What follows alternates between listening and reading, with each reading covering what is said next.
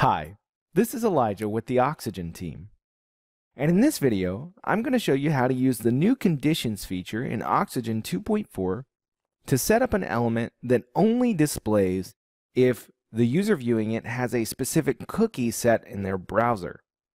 This comes in handy for behavioral context type of situations where you want to show an element only to a user if they've been to a specific page or haven't been to a specific page.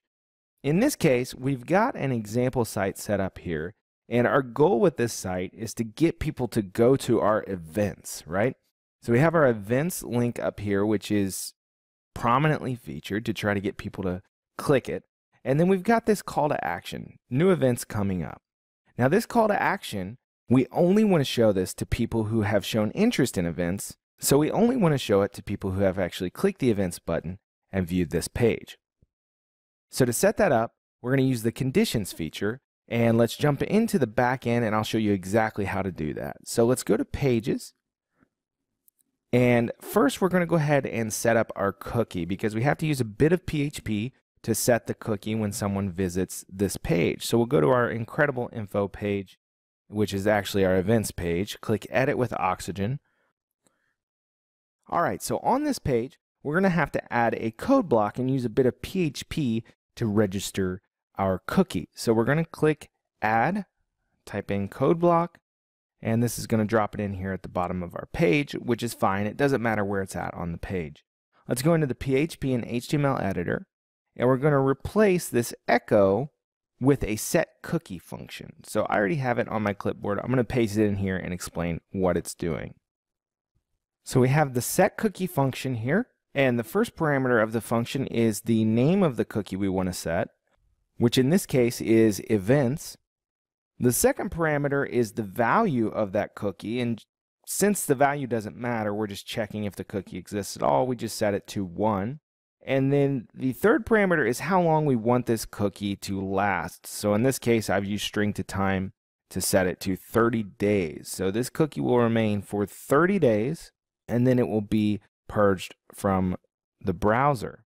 Finally, we have the domain parameter. And since we want this to be available everywhere on this site, we just set it to a /. Now, there are different ways to set cookies. You can change the expiration and you can specify more explicitly the domain.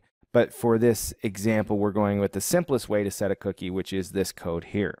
So now that this code block lives on this page, this PHP, the setCookie function, will run when this page is visited, which means that events cookie will exist after a user has been to the events page. So that's all we need to do on this page. Now we need to save this, and let's jump back to the admin panel and go to pages. And we're going to go to our home page now and edit that with Oxygen. Now let's scroll down to the section which we only want to show to people who have been to the events page, which is this here. So let's select the section and go to the conditions icon at the top of the properties pane and click set conditions. Now we're going to add a condition, and we're going to choose cookie list, which defaults to contains for the operator. And we're going to type in the name of the cookie that we set up, which is events. Now let's close that out and save this. That's pretty much it. So let's jump into the front end and test. So first, we're going to just look at it as a logged in user who has been to the events page. We see that. But let's try running through the experience as a new visitor. So we're going to open up an incognito window, and we'll paste in the URL to our page.